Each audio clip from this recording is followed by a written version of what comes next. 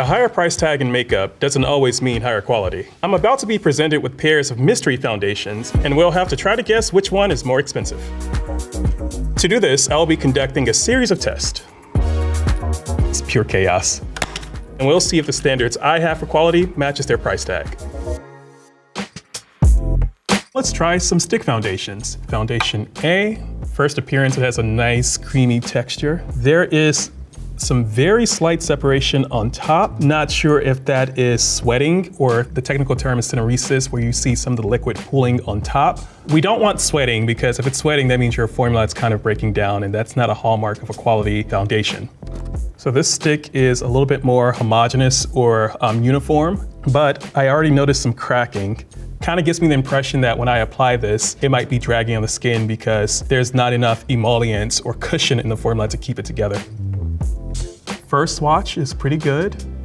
It feels like a very soft crayon going across the face. Ideally, when you're blending out a stick foundation, you want to use a stiff brush. When I'm evaluating a stick foundation, what I'm looking for is to see how well it melts into the skin and blends in. The more smooth and even it is, the higher the quality. So this one blends out pretty well. This one feels a bit stiffer upon contact with my skin. Still soft, but not quite as smooth. And it blends out pretty well, but there's a little bit more drag to it. If the foundation is draggy, then the foundation is in control instead of you. And if it's too draggy, it's gonna look patchy at best or cakey at worst. And nobody wants a cakey or patchy foundation. It's 2022, we can do better. So far, they both look pretty good. I like the slight glow of foundation A a bit more. Not quite as matte, but it doesn't have to be, you know? This is a stick foundation. You get different finish options. Foundation B is a bit more matte, and again, it was slightly stiffer to apply. I had to work it in a little bit more, but still pretty good. So now we're going to do a melting point test. The purpose of this test is to evaluate how well these foundations can hold up in a hot car. So if you're spending good money on a foundation, last thing you want to do is it to be flushed down the drain and sitting on your seat when you come back home or get off of work. It should be able to melt upon contact with the skin, but also it shouldn't melt to the point of it melting in your car. And according to some studies, a hot car can exceed 130 degrees Fahrenheit on a hot summer's day. So now I've taken it off the hot plate because that's all the heat that was needed to get it to start melting. So let's check the temperature. 120 degrees Fahrenheit. Foundation B. It is at the same temperature, 120, but it isn't completely melted. Even though foundation A didn't hold up as well under the melting point test, I still think it's a higher quality foundation because it had the smoothest application, a gorgeous finish, and it still withstood high temperatures that most cars get on a hot summer's day. The 130 Fahrenheit threshold we were going for is for extreme conditions, as if you were in Phoenix or in the desert. Now let's look at the price. $48 for foundation A. And $30 for foundation B. So these are both, I would say, mid-tier foundations because you can get, of course, far cheaper ones. You know, it ultimately comes down to the performance. And this one performed better, had the most beautiful finish, and I can see why this one won out in the end. So foundation A is actually silicone-based, and that's worthy of note because silicone is known for having a silky, spreadable finish on the skin. The main ingredient in foundation B is caprylic capric triglyceride, which is known for having a draggy finish, and that shows in how it applied to the skin. So B had a higher melting point, but that doesn't mean it needed to be draggy. The dragginess mainly comes from the first ingredient being a very dry, filling emollient on the skin, compared to A using silicones that feel nicer, they have a better glide, and they have a nice silky finish to them.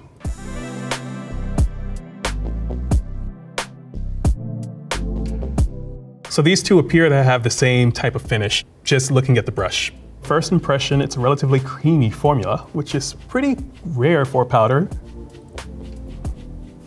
This one seems to have a little bit more coverage and still has a creamy application.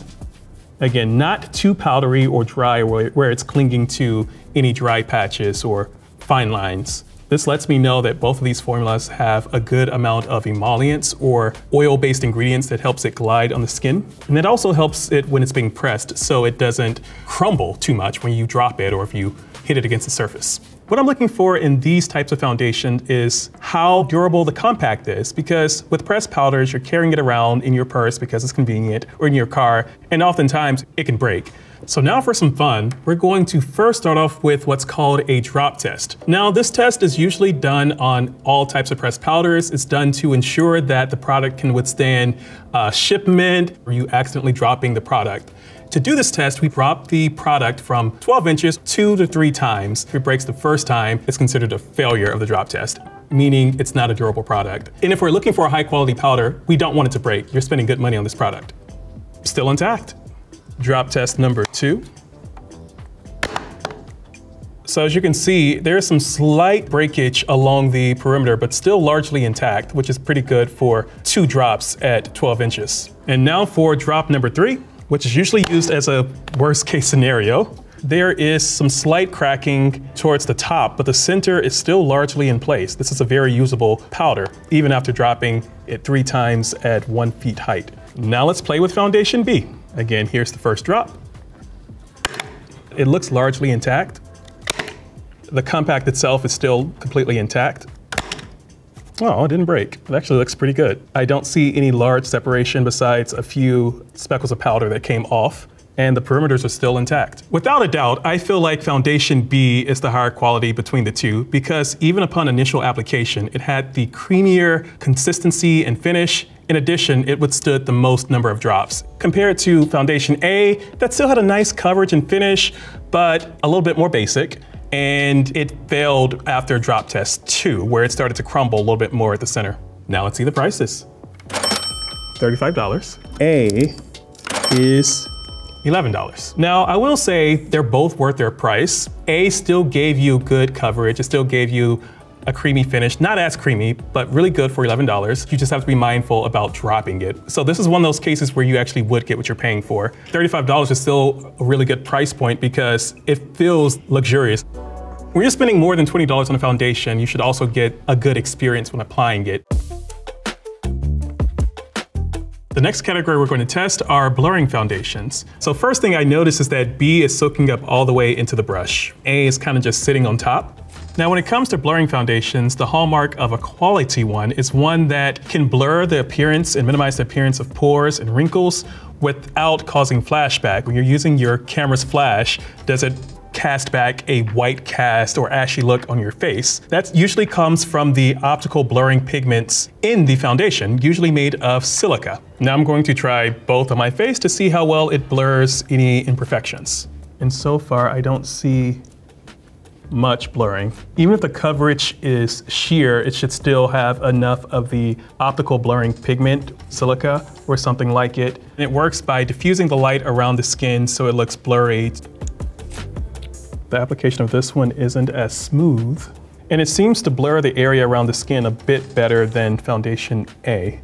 So far, it's too soon to tell definitively which one I would say is the higher quality, but off of the swatches alone, it seems that B has slightly more blurring power than foundation A. B is also a bit more matte. That tracks because silica, the main ingredient that blurs foundation, tends to be mattifying. Now we're going to evaluate the quality of the formula by performing a flashback test. We live in a digital age where we're constantly using our phones and there's always a flash on it. And you might have seen pictures of celebrities on the red carpet with patches of white powder under their eyes or on their chin, and that's from either setting powder or blurring foundation that wasn't properly blended in or just a bad formula. So I'm not noticing flashback from either of these two foundations, which is a great thing. But as far as blurring, the blurring effect is a little bit more prominent when there is flash photography on the photo. And judging off of that, it looks like foundation A is a little bit more ashy gray. Foundation B has a softer focus, meaning you can see less of the pores, less of the ice pick scarring. I believe foundation B is the higher end and the more expensive because it offered a little bit more soft focus and blurring qualities that comes from the light diffusion of its ingredients.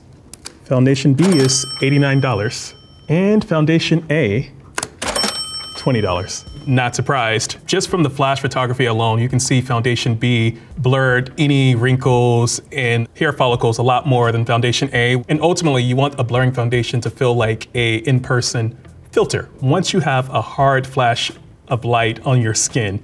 Every imperfection is like magnified, and this is why it's often used in like a studio setting for movies that are shot in 4K, because you need that type of foundation to soften any imperfections that might be magnified with the HD or 4K camera. So the second ingredient in foundation B is the soft focus microsphere powders. Whereas the only light diffusing ingredient I can point out in sample A is trimethyl siloxy silicate, glass sand-like surface, and glass is very shiny. Sand can also blur pores. That's where silica comes from. It comes from sand, but it's not quite silica, and it's further down on the ingredient list. Next, we're going to evaluate longwear foundations. Foundation B is definitely a thinner formula. Foundation A has a thicker consistency to it. Let's do a smudge test with some cotton rounds to see how much product each cotton round can pick up foundations A and B with one swipe. The most important characteristics of a good quality longwear foundation are whether or not it's smudge-proof or smear-proof, as well as how water-resistant or waterproof it is. This comes in handy if you live in a hot, humid, muggy environment, or if you just sweat a lot, because sweat can cause some foundations to roll off. There is some slight transfer, but the coverage is still largely intact on my wrist. Foundation B has less transfer. Still, going across with my finger, there is far less pickup compared to foundation A. Foundation B appears to have outperformed foundation A regarding transfer resistance, and this still offered more coverage in general than foundation A. Now I'm going to apply both foundations to my face and then test it with a facial steamer that's going to gauge how it could perform in a humid, sweaty environment. Now let's use the facial steamer, making sure it's not too hot before bringing this close to my face. Feels like a sauna over here. Now that my face is feeling like the Everglades, it's time to take 2 paper towels and press it to my face to evaluate how water resistant both foundations are. Not much transfer except along the area around my jawline. Also looks pretty good. Again, a bit of transfer from where I pressed it against my jaw. I believe B is the higher quality foundation because it had the superior coverage while still offering water resistance and smudge resistance. Now let's look at the prices. B is $48. Foundation A, $13.49. For a foundation that has supreme coverage while still offering water resistance and smudge resistance, I definitely think this is worth nearly $50. However, A is still a really good foundation. It had really good water resistance. The only detriment to it was that it had very sheer coverage, but it built up into a nice natural finish. So I definitely think this is a good steal for the price.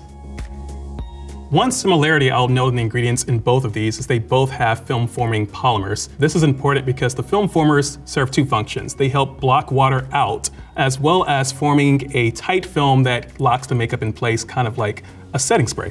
Foundation B uses trimethyl siloxy silicate, which is commonly found in matte lipsticks, and that's how they stay transfer resistant. A also has a film former, kind of a film former, polypropyl silsesquioxane that has like a cushion silky feel to it that explains why it still had like a good high quality texture to it.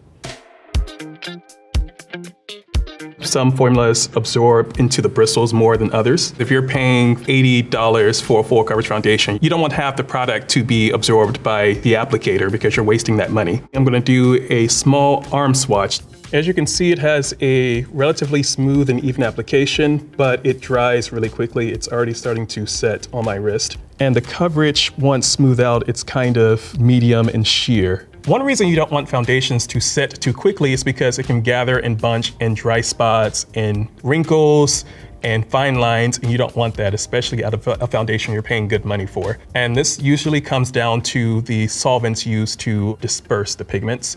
They're called volatile compounds, and most modern matte foundations use an ingredient called isododecaine, which dries really quickly and evaporates from the skin, which we want, but you don't want that to happen within 5 minutes because that gives you time to do your whole face and not have it look cakey. Now we're gonna test foundation B.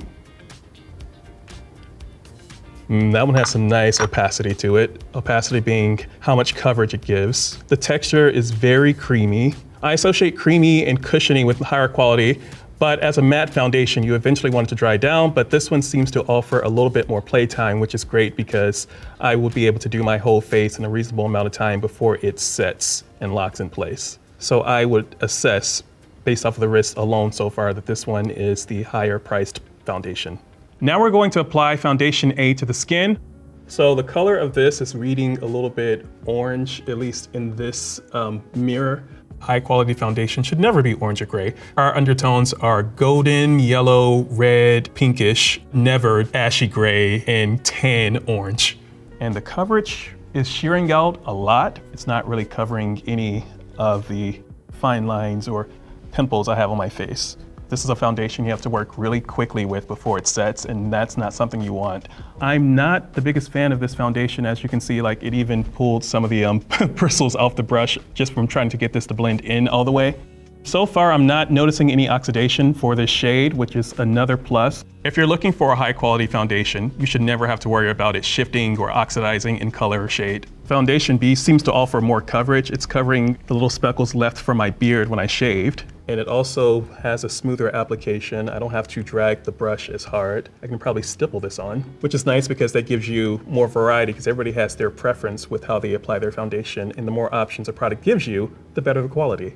So now it's time for me to guess which one is more expensive. There are a lot of things that go into determining a foundation's price tag, from packaging to marketing to general branding. But I can't see any of that information. I can only go off of the quality. I believe foundation B is the higher end or more expensive of the two because it had more even coverage. It did not set too quickly or gather in fine lines. It still had a natural skin-like tone to it. It wasn't orange, it wasn't ashy. It was slightly darker, but that's okay. It just has a more elegant, satiny finish on the skin compared to foundation A. $7.99. And foundation A, $42. I do not think foundation A is worth the money given how draggy the application was and the coverage was less than that of foundation B.